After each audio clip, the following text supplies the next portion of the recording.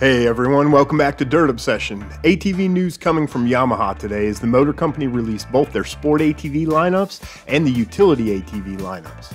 That's especially good news for sport ATV enthusiasts who are consistently speculating about the future of sport quads. But in this video, we're going to focus on Yamaha's utility ATVs, starting with their flagship Grizzly 700. As ATV enthusiasts, we're getting used to not seeing much in the way of news as far as updates to new models, and 2023 probably won't be much different.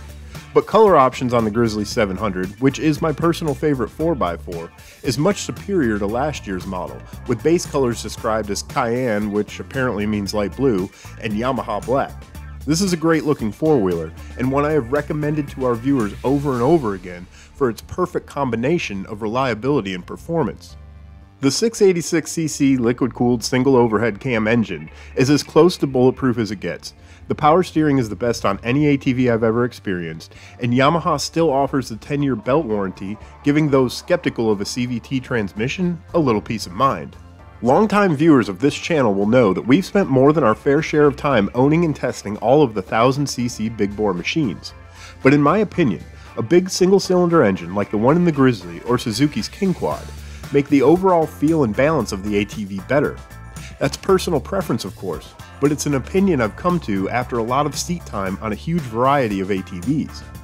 Now for the bad news for potential Grizzly owners, and that's that inflation has certainly made its way into the ATV markets, with the base model Grizzly 700 EPS listed at $11,399 for the Cayenne and Black, or $11,799 for the Realtree Edge Camo version.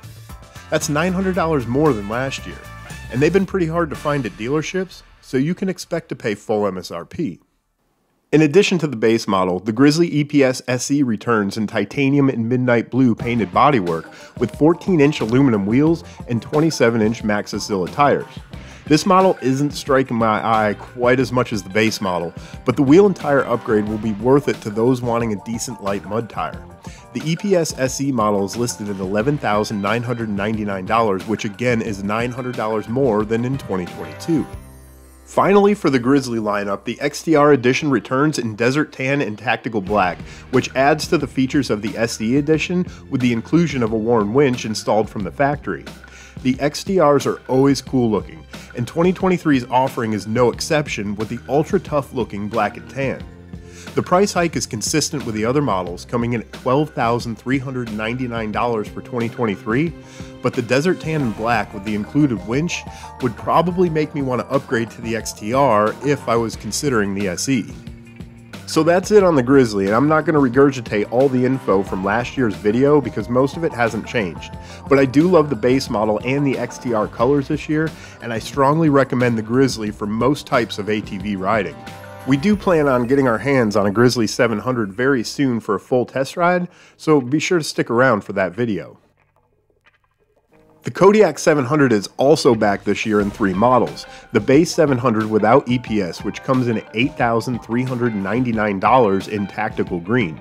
The base model doesn't have the headlight pod, and the 4-wheel drive system doesn't have a fully lockable differential like the EPS and the SE models. The Kodiak 700 EPS model comes in tactical green at $9,999 and fall beige with Realtree Edge for $10,299. The Kodiak 700 EPS SE model comes in a great looking tactical black painted plastics this year, and it comes with the same worn winch on the Grizzly XTR for $10,999. I'm often asked about the difference between the Grizzly 700 and the Kodiak 700. Very simply, the difference is the Kodiak's chassis and dimensions are a little smaller than the Grizzly, and the engine, even though it's the same, is detuned on the Kodiak. It's really best to think of the Kodiak as a 500 class ATV to put it in proper perspective, but it's a solid choice for folks who may not need all the power of the Grizzly, or who are a little more comfortable on a slightly smaller machine. Finally, we have the Kodiak 450s running their 421cc liquid-cooled single overhead cam engines. The Kodiak 450s kind of parallel the Kodiak 700s in terms of packages. The base models don't come with EPS, a headlight pod, or a locking differential. and it comes in two color options, either steel blue or tactical green, both for $6,899.